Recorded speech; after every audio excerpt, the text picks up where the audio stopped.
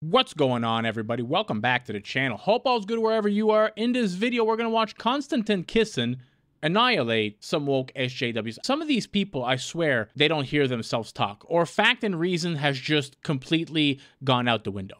Let's get into it. I'll give you my thoughts on the back end of the clip. Here's the clip. What was your objection to it, Shola? Obviously, lots of people saying, you know, it was racist, even though he didn't say London is no longer white. When he said London is no longer English, people are reading into that he meant it's not white enough. All right, let me first of all start by saying that with age should come wisdom, but clearly with John Cleese, it passed him by. The bottom line is this. Referring to UK cities or London as non-English is the key point here. Britishness is not determined by the colour of our skin. I am British. I'm not less British than John Cleese because I'm black. The Britishness that we experience is it's not segregation. It's all about integration. It's not exclusion. It's about inclusion. And what is it about Britishness that is not represented in any of our UK cities? Is it our government institutions? Is it our values? Is it our love of football? Is it the food or the royal family? All of that is celebrated. So how are we not English? So by referring to it as not English, you have to ask him, what do you mean by not English? Well, he does go on to clarify, and just to say at the end of it, he was making a point about Brexit, wasn't he? Because he's a Brexiteer, and at the end of it, he said it's also worth noting that London was one of the most Remain places, i.e. But what he's suggesting is not a very English thing to do. Well, he went on to say, didn't he? He went bizarre, against some of the criticism, and he said actually it's not about racism, it's about culturalism, and he said that it's not as polite as it was, humorous, it's not as friendly as it was. Those sorts of things. That is what he was such saying. Nonsense. This is a man who left the UK because it's full of foreigners and moved to a foreign country. To become an immigrant, please, let's not take him seriously. What's your view? Well, that particular point is a bit difficult to defend, I agree. But I think in terms of the racism issue, I don't see how this has anything to do with race. Look at the England football teams full of black players. No one would question their Englishness, right? They're English. It's not about race. What he's talking about, I think, is that, look at London. 42% of people who live in London are, like me, foreign-born, right? So there's a very significant immigrant population in London. Obviously, if you have half of a city, essentially, that are people who are first-generation immigrants, that is going to make it less of the local culture. It's just a fact of life, isn't it? No, the fact of that is, and you're absolutely right, but the fact of that is that the city has changed. That's fine. It's changed. But to say it's become less English is ridiculous. Either it's a stupid comment, so let me give you an example. Comment. Well, no, it's not. Well, first of all, it's nothing to do with race. But look at this. Look at it like this: if 50% of the people who lived in London were Scottish, would we be okay to say that it's less English than it was when it was 10%? We would say it is Would that be British. okay? Well, no, but answer this question: would it be okay or not? Would it be OK? I'm trying to get my head around that. If 50% of the people who lived in London were Scottish, yes, would it be OK to say that London has become less English than it was when 10% of the people who lived in London were Scottish? Well, if they were Scottish, yeah. Right, so what's the difference? But there's no difference. It's talking about immigrants. It's talking about immigrants. But so it's nothing to do with race. Do you not consider yourself as English? No. Why is that? Because I'm British. I'm a British. So when you go person. to Scotland, if you go to Scotland, so where have you come from? What do you say? Well, I'd say I live in London. I'm originally from Russia. But why can't you say I'm from England? Because I'm not from England. But you are. No, I'm not. I wasn't born here. I didn't grow up here. I came here when I was 13. When you're in Scotland and you're on the road and there's an arrow pointed towards England, do you not go that direction? Because that's where you're from, England. So why I'm can't not you from England. I wasn't born here. I didn't grow up here. But you just said are you from London? No. But where are you? So I live in London. Right. Well, I live just outside of London, in fact. Right. But I'm originally. It's complicated. Right. People can have. You're making it complicated. No. You're making it complicated. Let me just. Sorry. Let me just make this one point. Let me make this one point. I am British. I was born here. So if he does not self-identify as British, you're not. No, I'm British, but I'm not English. That's the difference. Let's just bring in Monty here. What do you make of it? Because you've got an interesting view on. This is a nostalgic tweet from John Cleese and not an inherently racist one. Yeah, I don't think it's a racist tweet. I think he's talking about his childhood days, you know, in the 40s, 30s, 40s, 60s, you know. Yeah, 40s, 50s. when he was younger, yeah. Yeah, younger days, how England was and how England has changed to now. But he doesn't like the change. But hang on, he hasn't said changed. But it's a fact, isn't I'm it? sorry. Yeah, but no, that's fine. Can we go back But it hasn't become hundreds of less years? English. Yeah, it has. Can we please It go back absolutely hundreds has. of years to, I don't know, the Vikings coming, Exactly. to, I don't know, shipping black people during the slave trade, I don't know, during the time the British Empire colonized other countries. It has not been pure English white skin. But no one's talking about being white. You've made it about race.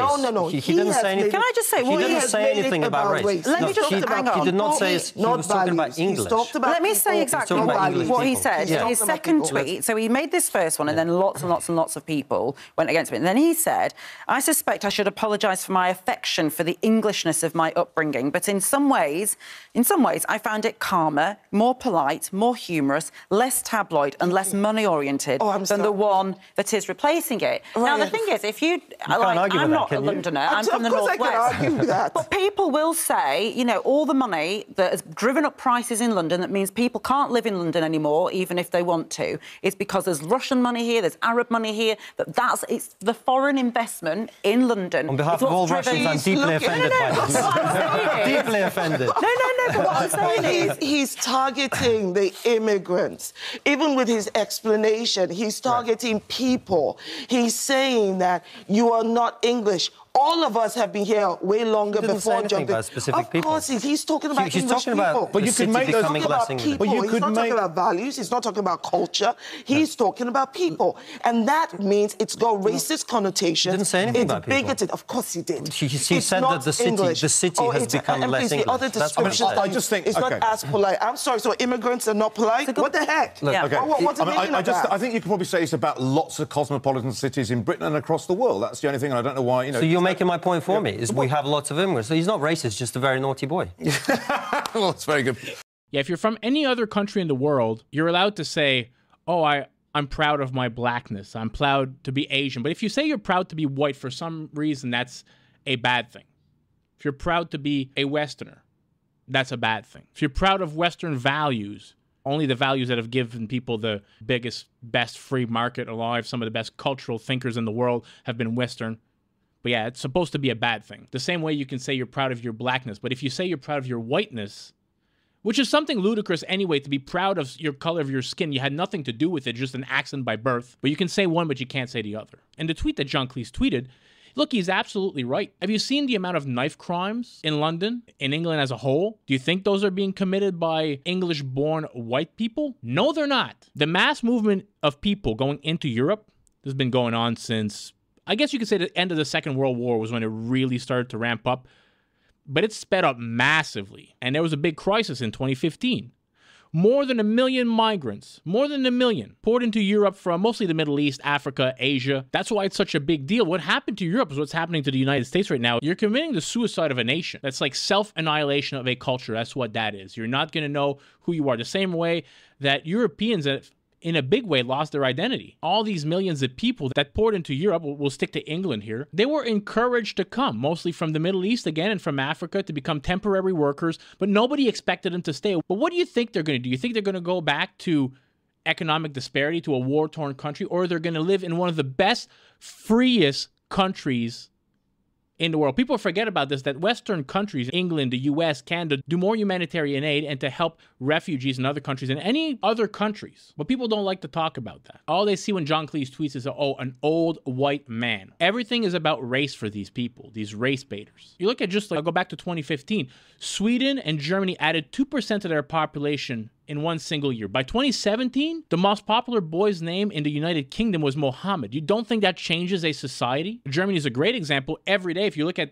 the news in Germany, almost daily, there's an undocumented migrant killing someone or stabbing someone. Literally, almost daily. A few years ago, the German government, there's a town called Kassel in Germany, and this town was going to get 800 new immigrants in a small town. And they were concerned of the effects of this. Just look at what happened in Lampedusa recently. You can barely recognize that as an Italian town. It's full of African migrants. People were concerned at the time. Their political representative held a rally. People could, voice their concern. But what they were pretty much told is, regardless of their objections that any of these citizens had, the immigrants were going to come and they were going to be there. And if the citizens, the German-born citizens, didn't like it, they were free to leave Germany. Look at the condition of France right now. All the Muslim crime that's happening there. And I know what you're going to say. You're going to say, listen, white people, in this case French people or English people, Americans, Canadians, commit crimes also. This is true. So why are we importing the criminals of other countries? We have enough of that already, committed by our own people. We have a crazy declining birth rate in Western countries. The birth rate in the Muslim community is about 5 times what ours is. So what do you think is going to happen in 10 years, 20 years? Even Jimmy Fallon on his show, they had a segment where he opened up the show and he said, hey, according to the census, I forget what year it was, say 2018, I think it was, this is the first time that white people have seen a significant decline in America. And people cheered at this. This was a good thing. Less white. Now, you're going to tell me that John Cleese, a white man, an older white man, is going to feel comfortable in a society that thinks this way of him. They want less of his type of people there. You would never be able to say that, though, about any other culture, but you can say it about white people. They're the same people that push critical race theory. It's reverse white supremacist, and all of it is wrong. Anyways.